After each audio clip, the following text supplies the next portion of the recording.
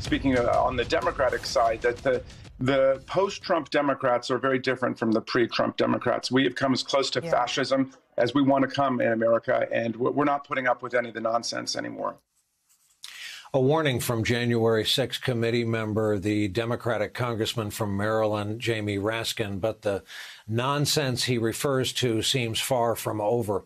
The twice impeached retired former president attempting to amplify his reach with a new social media platform called Truth Social.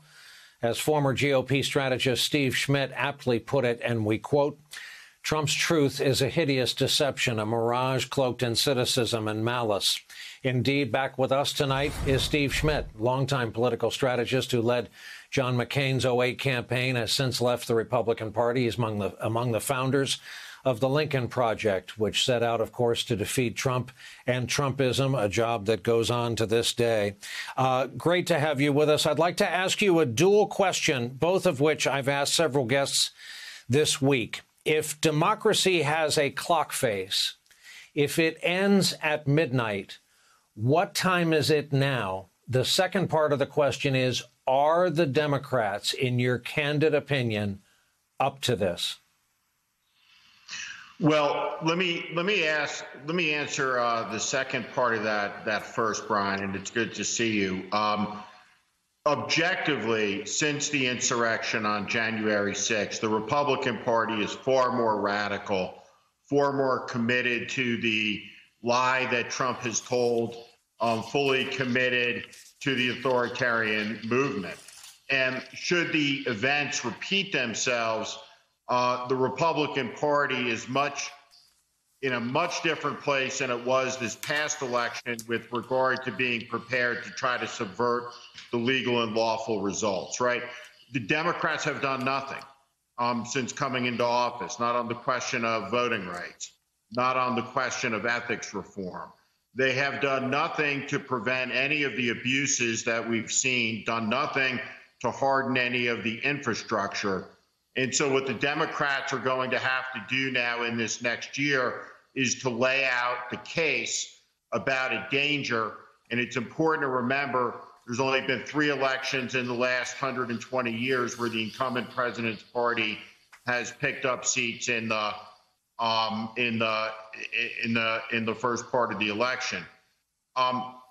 The clock, Brian, there's a moment on the second day at Gettysburg where that clock moves within 15 seconds of midnight, within a few minutes of the republic being extinguished.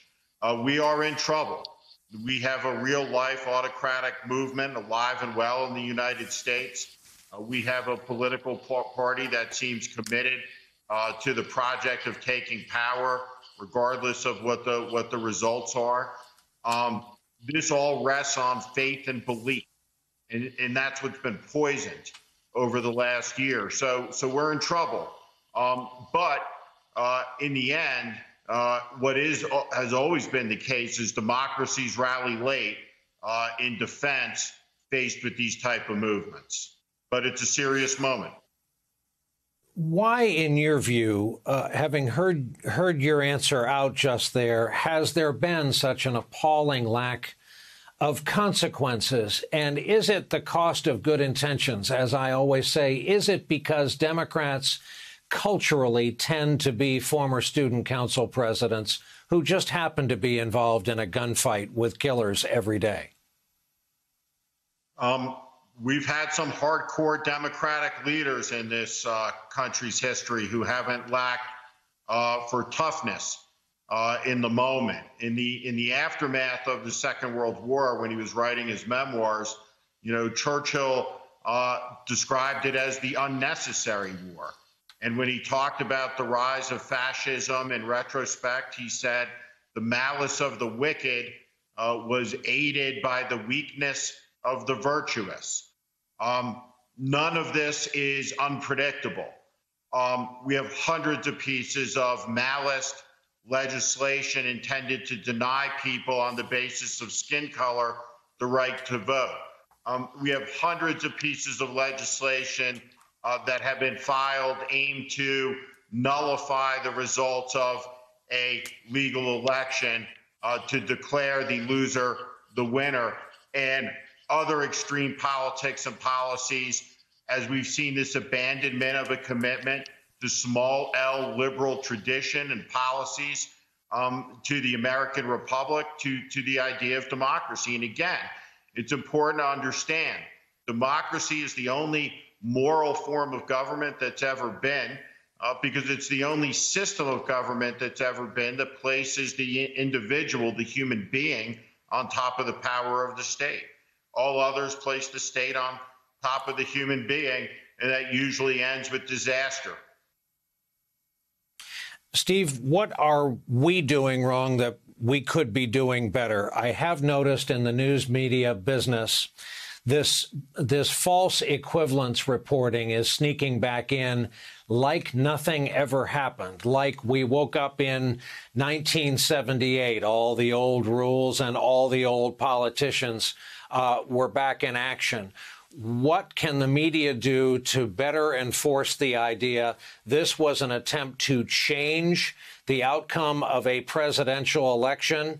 And as one of your colleagues put it tonight, only one political party now remains in service to that democracy you just spoke of. Well, I think it's incumbent on the political leadership of the country to be able to speak out in favor of these values. The reality is, these ideas have sustained the country through all manner of crisis for more than 245 years, and they're being challenged. They're being contested. They need to be defended. The assertion of the values that built the country and calling out the dividers, it's an important moment. I mean, we have a real-life extremist moment in this country, a real-life movement in this country. It has to be confronted. It has to be confronted directly and honestly and contextually, understanding that this isn't the first time we've seen movements like this arise. We've seen this before. And the fact of the matter is, turns out there were hot embers under these ash heaps that we thought were extinguished. And so this moment requires, as have previous moments, political leaders who can talk about, one, what we have in common, but the profound importance in the defense of the governmental systems that protect human dignity, human life, the pursuit of happiness. That's what's at stake. Democrats indeed may need to channel the energy of the steer over your shoulder in favor of the donkey, which is their longtime logo. Steve Schmidt, what a pleasure to have you as always. Thank you very much.